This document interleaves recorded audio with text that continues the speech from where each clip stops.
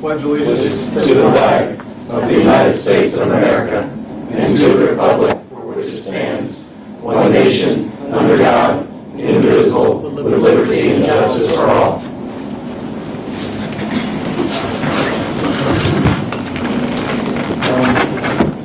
I'm sorry for the late to start this meeting. We'll probably just bump everything by 20 minutes. So Collaborative will start at 7:20. Jacobs will start at 7:45. Okay, you go. I can be quick. Okay, great. Okay. No more remarks. Chris, presentation on section E here. There's been a few questions as the timing and the process of the budget, so I wanted to take a few minutes just to kind of let everybody know so that there's no myths or untruths circulating that can be misconstrued. The budget process is progressing. As of last Saturday, I had built a document that includes budget expenditures that we're going to incur during the year, as well as most of the revenues that we're going to receive during the year. There are several question marks that still outstanding, so obviously we can't present a budget yet. The second half of tonight's meeting, for example, we don't know any of those figures that need to go through the budget. And I think it would be premature to release the budget based solely on what the commission had recommended for proposals, so we're holding that. There's also some IGAs and figures that we still need to get from the county that will help us determine the timeline for staffing the police department as well. So with all that in mind, there's simply not enough data to have a useful document. I can look at a lot of the revenues, I know what's going to happen there, but on the expenditure side, there's just a lot of question marks.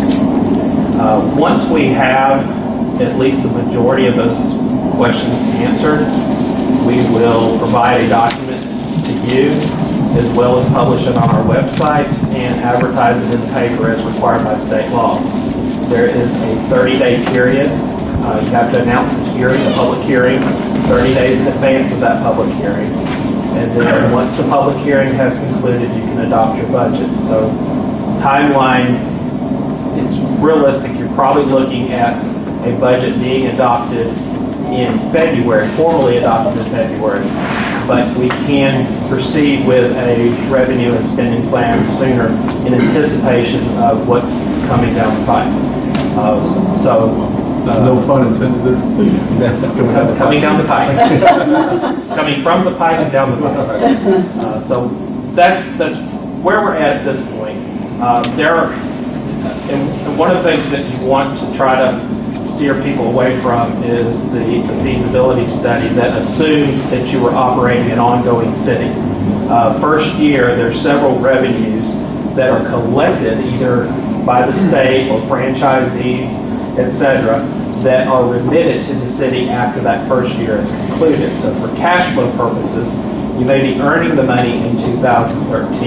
You won't receive the cash for it until 2014.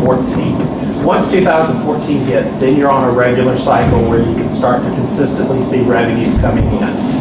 For example, the city of Dunwoody, which has a very similar revenue structure as Brookhaven, their first year budget had $15 million in revenues. They're now over 25. So once you get past that first year and the strings start coming in, you have a much more realistic expectation of where you're going to be on a year-in, year-out basis. So that's one of the things that we're watching very closely, realizing that first year you really have to balance needs and wants, establish realistic expectations, and just get a good sound footing in that first year. Start doing some significant planning and goals in year 2, and usually by the end of year 2 into year 3, you're going full force with a lot of the capital and the staffing levels that you're wanting from police, etc. That's the overview. I'd like to certainly open up any questions you may have regarding the budget or the budget process, and hopefully with that we're back on track. During the notice period, we're going to anticipating having a series of public hearings, or what, other than just putting it out there, how do we present the budget? You will have at least one public hearing. I would expect at least one work session with council to actually go through and address the major components of the budget. For example, how much are we going to dedicate to pothole repair? And again, just being realistic in year one, I wouldn't overpromise and underdeliver. You're not going to have a lot to do. Many big capital projects in your first year. But there will be public input. The hearing is announced 30 days in advance. Anyone's welcome to look at that and comment to their representatives or us as staff to do so during that time period. And the budget process is fluid. It can change throughout that 30-day period. It usually does. Will this be a rush period for public input, or will this be a 30-day? I mean, no, it's definitely 30 days. Okay. That's why, just if nothing else, the law is not going to let you do this before February. Right. That's going to be the minimum. Are some of the revenue sources that start accruing, but we don't collect until the following year? Two significant ones, which amounts for at least 25-30% of your normal revenue structure, one of which is the Georgia Power franchise check. That money is usually distributed the last week of February. Dunwoody negotiated with Georgia Power to get 10 months of that in their first year instead of waiting until February. But by the 10th month, our property taxes were coming in. We didn't need the cash at that point in time. So it really didn't, looking back and knowing what we know now, that didn't really help us any, but it was a comfort level knowing that we had that extra money. But that's one. The other is an insurance premiums tax. The insurers across the state, all states, the State Farm, etc., they remit a tax to the state commissioner's office, insurance commissioner's office. That money is collected throughout the year. At the end of the year, September, October, the insurance commissioner's office will make a distribution based on the city's population proportional to the state's population. It's not based on what's collected within your jurisdiction. It's based solely on your population as of the 2010 census. That process means we have to get with the Census Bureau to actually determine what our population was in 2010. But that takes a couple months as well. We'll work on that. But by October of 2014, we'll get our first insurance premiums tax check, and then it'll be annual from there, then on out. We talk about the revenues. We'll be getting some this year and next year. But what about the expenses for, say, public work, potholes and paving and other types of maintenance issues for that? We wouldn't be engaged in a full year of that initially, right? So we wouldn't be budgeting for a regular year of paving or potholes, and also like the parks, we don't pick those up until the fall. We'll still be paying the cap for the maintenance of those, but I just want to make sure that the first year services budget is staggered as well. Of course it is, but can you just talk a little bit about that? How we what not percentage, but what level of service you would expect for things like police and paving or pothole repair, things like that in your first year?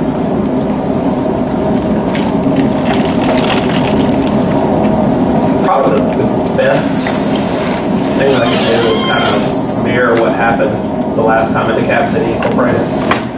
I recognize wholly we're not done with it. We don't want to be done with it. But our revenue streams are very similar. And our operating expenditures are going to be therefore similar because you're going to match the two up. We did no major paving projects in our first year. We had a couple $100,000 earmarked for pothole repairs, and there was a significant pothole that just couldn't wait and needed to be addressed. We did so, and we told everybody up front that it's going to take a couple years before we can start doing this. And then we delivered on that promise in years 2 and 3, now 4. In first year, I wouldn't expect much capital to be able to go out there and do a lot of road projects, or even a lot of the smaller pothole repairs that have been there for the last 5 to 10 years, just getting worse.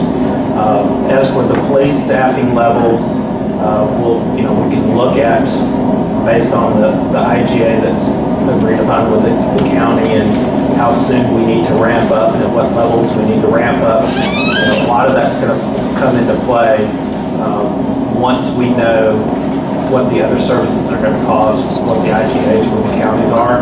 And I just think it would be a little premature to speculate until we know what those contracts are. Sure, but kind of in relevance to what we have tonight with Public Works, we're going to be considering that contract. Is there a, not a comparison, but say you do, are a number of potholes going to be tied, how many are going to be tied to the contract reward of Public Works? Is that correct? So you'll have to set those expectations with the contractor as well, will we not? Well, exactly. We'll approach the contractors and say, based on where we see ourselves in year one, this is what our expectations are. What's an appropriate staffing level for those expectations? It's okay to amend a contract at a later date to add additional staff when you have additional resources to do additional work. I would rather start conservative and then build up than realize you've got so much staff but nothing to do with that staff. I have a question for you, Chris. During this transition period, changeover from the county to the city, what can we do to make sure that we don't, so to say, leave money on the table? The things that we talked about was this occupational tax notice to our businesses in the area. Are there any other things out there that we can do to make sure that we capture the revenue in anticipation of being up to speed and in operations? The biggest thing that we can do is make sure that we don't miss our deadlines. For example, the 17th, we know that's the date when we're going to take over services. We need to make sure we're ready to go on the 17th and make sure that infrastructure is in place, the forms, the labor, etc., is there ready to operate 8 a.m. on that first day that we can. Now, once that part's done, then you've got other processes that you can implement to identify additional revenue streams. When we incorporated in Dunwoody, we found, in first year, we found 400 businesses that had not previously been licensed with DeKalb County. They weren't dodging the system. They just didn't understand they needed to do something like that. We reached out to them, identified who they were. They, apologetic and fully cooperative, said, we just didn't know. What do we need to do? We will, we being the finance and admin staff, will take on that role and work to start identifying those companies.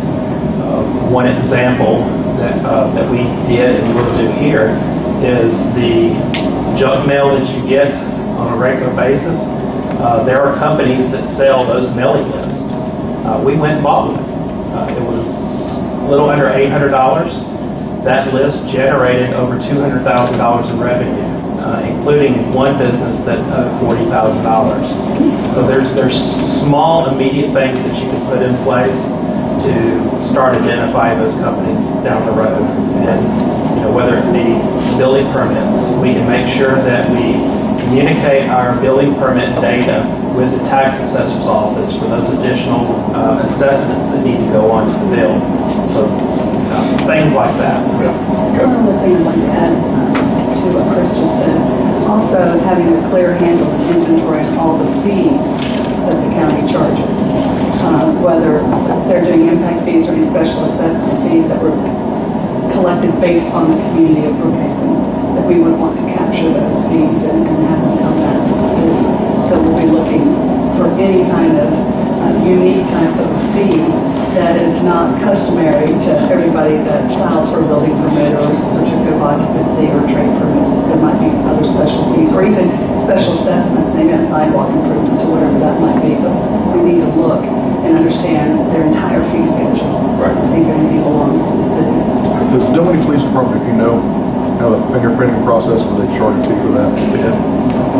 So they're allowed to, like, permits to carry. You gotta go down to Memorial Drive to get your fingerprint.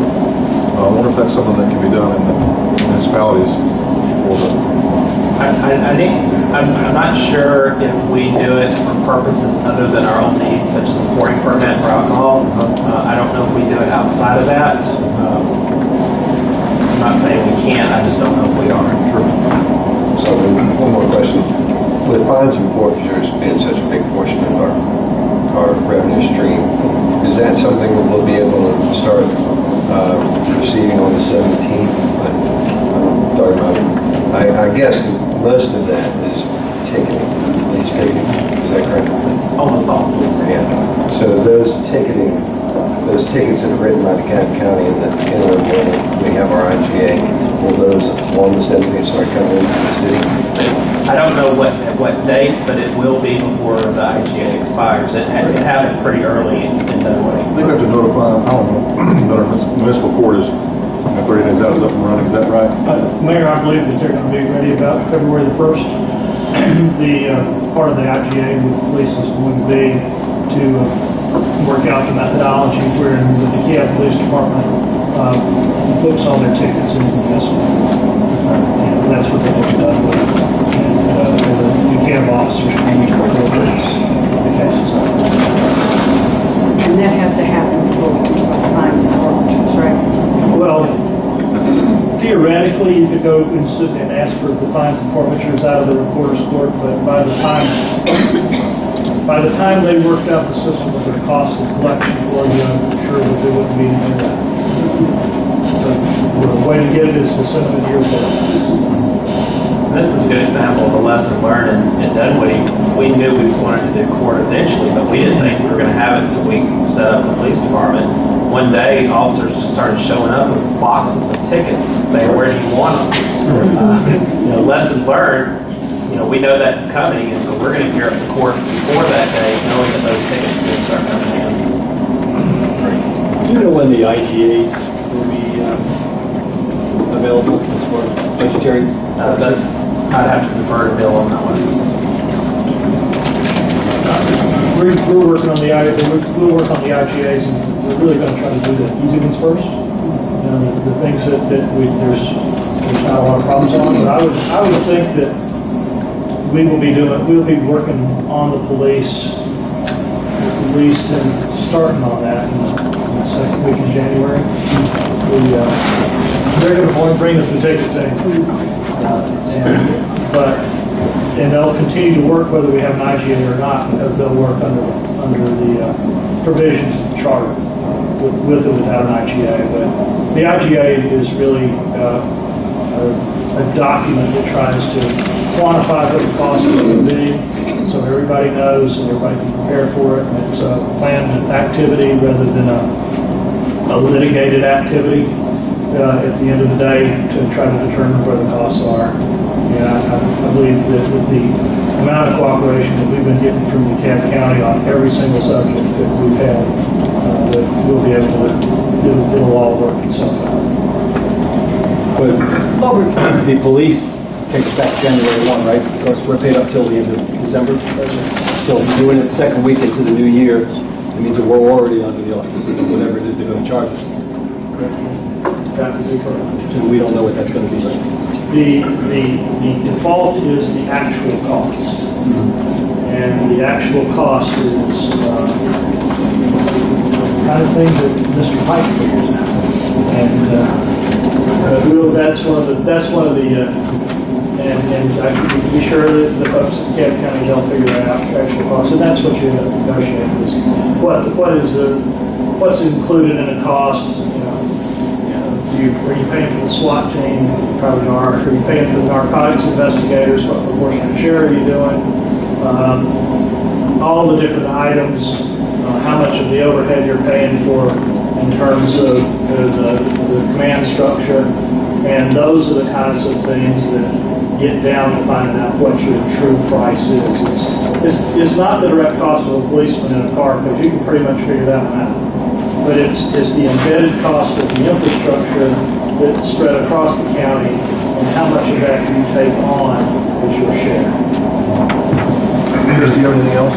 No? I just know, I'm sorry, last question, but this is follow-up. So just quick calculation, I'm thinking this fines forfeiture is about $100,000 a month revenue for the city. I don't want us to slow that revenue stream down. So you're saying that as soon as we do that's when the municipal court is opened? Is that correct? That's correct. And what steps do we need to take before,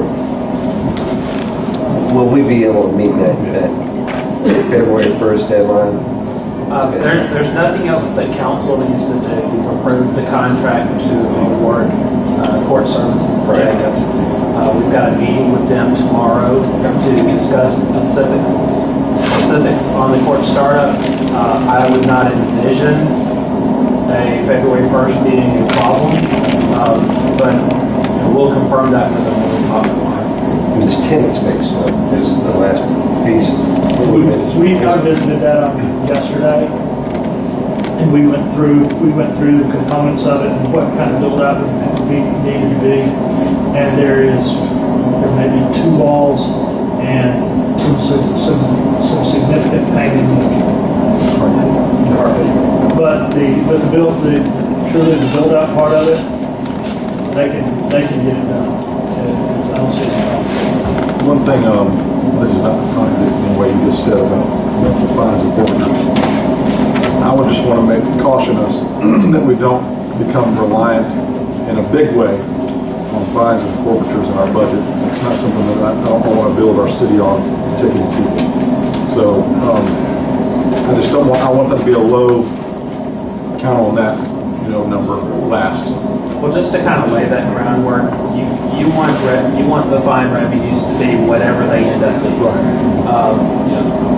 No police chief worth his weight is going to have quotas or any kind of mandates as to what that ends up becoming. You're going to ticket Nazis, and you're going to have some that don't write any.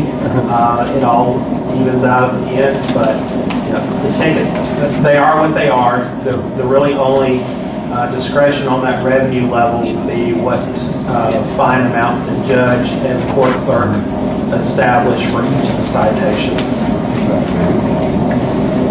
Okay. Thank you, Chris. Next briefing on the county recreation bond and bill. Thank you, Mayor. I have Lenny Felden, and Lenny is going to give you an overview of what he has to tell you about the recreation bond and the Cobb County's position of it at this point.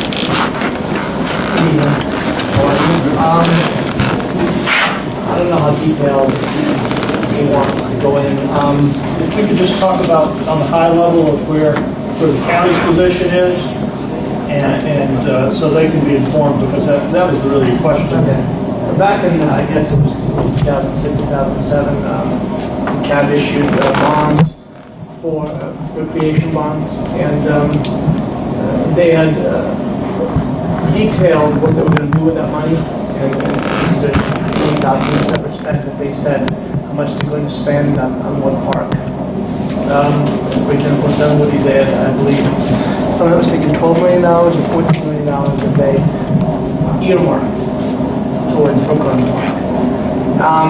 When the legislature passed the new law 2 years ago about purchase of parks by municipalities, part of the law, besides that you pay $100 an acre for the park, is that if there's any funds specifically paid by the citizens of that jurisdiction paid out on debt the county or the park bought, that whatever the remainder that had not yet been used was to be turned over to the municipality. So under that division, we had requested what we saw as the remainder, about $7 million. And of course, as we anticipated, CAB said no. And of course, their stance on it is they were never earmarked specifically for any specific part. They were generously but that's what it's being. And so that was part of it. The other part of it is overspending. So we had initiated litigation about a year and a half ago on this particular Brook Run bond, part of bond is supposed to be Brook Run bond. Lenny, if you could point out to them what they might anticipate, rather than what Dunwoodie's doing, if they want to go forward and start exploring what the potential is for using recreation bonds on parks that they may purchase, what would you see is the method of where they have to go to get to the place to go ask the county this money? Well, first you have to purchase the parks first. That money doesn't come to you under the law until you own the park. So purchasing the parks is rather simple under the law. You send them a letter saying, I want this park, here's a check for it. And by definition, as soon as you send them the money and they deposit it, you own the park. And they're required by law to, file the deeds. Another issue that has to be found in a couple of the parks. Is there not any formula where you can take the property taxes, or the tax bills people have been paying the interest on the bonds in this city and extrapolate out how much we would be entitled to?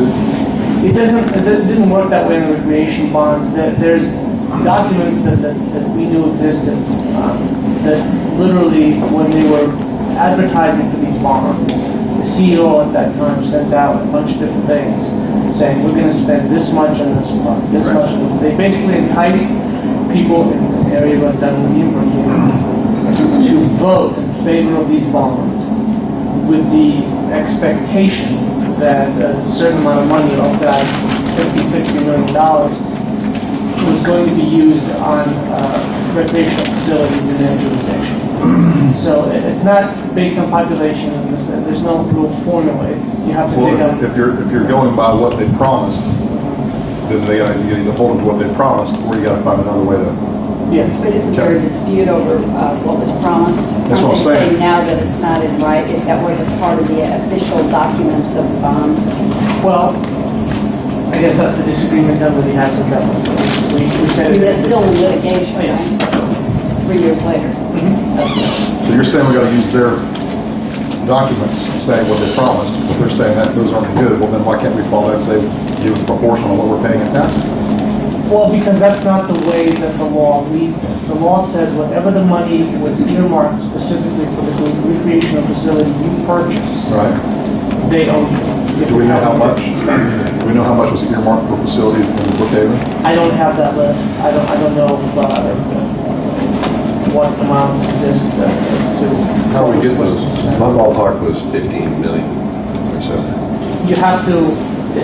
There's a whole collection of documents you have to basically look for. I'm not sure exactly how the $7 million figure came up. I don't know if Chris and they should be dealing with looking at over their finances. I know that a lot of the council members in Dunwoody have long been on the case and looking at so they've been very proactive since even before. So these documents, where do we get them? It's Finance department would have them. prospectus of the bond, which is You have to ask for the documents. They weren't in the official statement of the bonds. They weren't in either the preliminary or the official statement. These were reports that were put out by DeKalb's staff and CEO that showed how they expected the bonds to be allocated and used. The documents were, I don't know if it was intentionally distributed or people just got a hold of them, but there were several, including some of Dunwoody's first council members, that had copies of these documents. So whether it was to hold them accountable, because I don't think they envisioned what they'd be eventually used for, but they had copies of these documents for the parks that were going to be used in Dunwoody.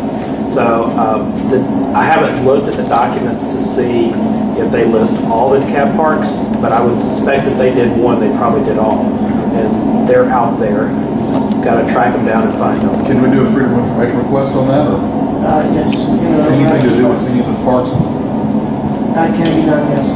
We have done that as well. The amount of documents we received back can be contained in less than this all. Or you did that? Yes. Okay. We had this. Sounds like it's a pretty easy request for them to fill. Yeah, they say they have nothing. We had to literally file the lawsuit and give them a bunch of discovery documents to take through the middle taking depositions now that are coming up with these actual. If we could just, rather than how we're doing Dunwoody, we can, if we can structure what you would suggest that we would do here at Brookhaven, rather than go through. I mean, you can do an open records request for all the documents that they have released regarding the creation of bonds, not just official bond statements, but any news report that. We can do a Google search too. Yeah, but you want the official ones, or you want to see what they'll give you. Are they the same data that you got? Possibly. Obviously, there are different parts, and we specifically asked for Brook Run, so. Rather than belabor the point, I think we know the money's out there, and we know there's going to be a hassle getting it. What I'd like to do would be to have staff put together something that we and bring it to an agenda at some later date, so we can authorize them to vigorously pursue those funds. Come up with a plan, and we can talk around it tonight. But let's put it on a later agenda. Let's recognize that they're there and that we want to pursue them. But let's ask staff as part of the IGA to see, what the best course of action is and approve that someday. But at the onset, you're looking for staff to identify the strategy and identify the means in which to secure all those documents, any and all. Any of that information. Right. And to the extent possible, what's the number? And if there's a chance that we can plug some of that into the budget, and no, go ahead. I think that the Governors Commission Parks Committee has explored this area in great detail. Can I open it up to Terry? You were on the committee, weren't you? And isn't it something that y'all look into? Yeah, we've got some documentation stuff. So Itemized as 2 parts. Get in touch with You just bike your trunk, remember we're talking? No, just had little So thoughts. I think we've got a great resource with the Governors Commission. And Saturday morning, you'll be receiving the board presentation by the appropriation committee. Okay, yes, that's And your IGA negotiators, have you brought this up at all with them? No. You think it'll cause some consternation if you did, or? Mayor, I think that the reason I was asking, we need to be prospective, because I think he can outline the path. Like I was saying before, you have to purchase the parts first. Just about the massive online, because we don't. Well, I mean, because if we don't purchase the parts for a few months, there's got to be some things we should be doing before that. What we can do is we're going to gather all the information that we have from our folks at the Governor's Commission, and we'll start gathering other information so we can find it in terms of the kinds of data. We have some experience in knowing where to look for it, and we'll continue to work on that. And then we certainly can talk to the county about it. We know what their position is at this point in time, and we'll gather the evidence for it. And there are many sources outside of just the finance department, plans and documents, capital improvement plans that the county developed that would assign how certain improvements would be paid for, what sources of funds. So we could certainly look for that too. And we'll develop that and develop it in a report form and present it at a later council meeting. Okay. Just the reason this is on the agenda, I said, because we're having a meeting Saturday with our Parks Committee, and we want to be briefed before we brief them on anything we know. So thank you for coming. Thank you all for next, any reports and presentations on community development. I guess we do have some. What time is it? It's 6:50. So we're starting a little bit early. All right. So who's first? The collaborative? Clerk, please call. Please. I have a question to Mr. Riley. Is there any reason that you all need to be here? Could I suggest that you all could better spend your time getting ready for tomorrow's meeting? Glad to do that. She'll need to say things. Yeah. And we have to take, so we can help. All right. okay with y'all? I'm not going to kick you out. We've got lots of work to do.